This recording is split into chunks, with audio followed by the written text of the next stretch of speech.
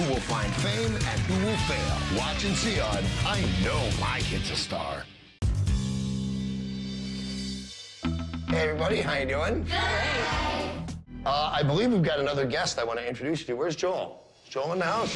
Nice to see you. Thanks for coming out. Nice to see you. Everybody, this is Joel Goldie. He's a dialect coach who has worked with everybody from Mike Myers, Jennifer Garner, just all the big stars. When they need to do an accent, this is where you go. Joel is going to help you learn your monologues using a working-class British accent known as Cockney. Joel, you ready? I'm ready. Up to you, man. The other boys made me do it. I knew it would be bad. Mr. Bumble was mightily disappointed. I do not want to say anything more about her. I am ready to work, sir. Well, are you guys? Thank you very much. Everybody gets to use one of these cheat sheets that I've made up, and this has some approximations of what the words will sound like in a broad Cockney accent. Okay, guys, as a reminder, the kid with the best audition is, of course, immune from the next elimination. Okay, everybody, come on. Time's money. You're gonna hear that a lot in show business.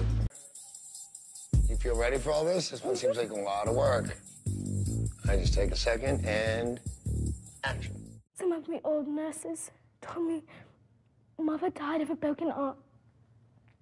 I think I know what it means to die of that. I am ready to work, sir.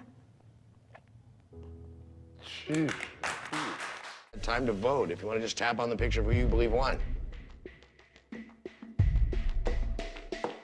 Wow, very dramatic and unanimous. All right, we've got a clear winner.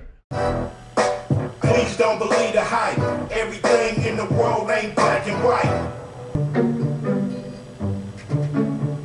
It's called the vowel chart, and it's a very handy tool for this kind of work because it's actually a map of where your tongue moves in your mouth to make the various vowel sounds that we use. Today we're going to meet with a dialect coach who's going to coach us on how to speak with more of a black dialect. And the Sparks are going to meet with a dialect coach to learn how to speak with more of a white dialect.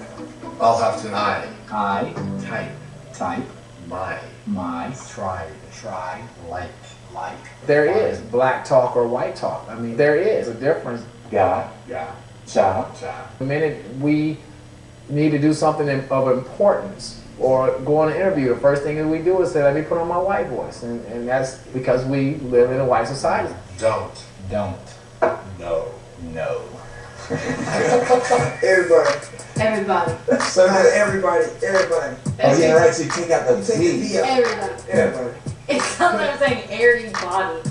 Yeah, so everybody. You are, yeah, everybody. Black people, we tend to cut our words short. You know, white people, they say the whole word. Life. Good. Pine. Then. Put the N on it. Then. That's perfect.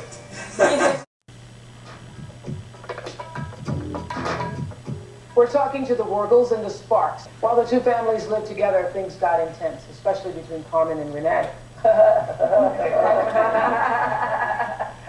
Take a look at this. Renee and I were working with a dialect coach. I was learning to talk black, and Renee was learning to talk white. Well, hello, dear. How are you doing today? It was just like a friendly conversation. She was talking black and I was talking white. Yo, bitch. Yo, bitch. Out of the blue in our conversation, she goes, hey, you bitch. I heard that word and it was like, whoa, where'd that come from? She kind of laughed it off, but I wasn't laughing.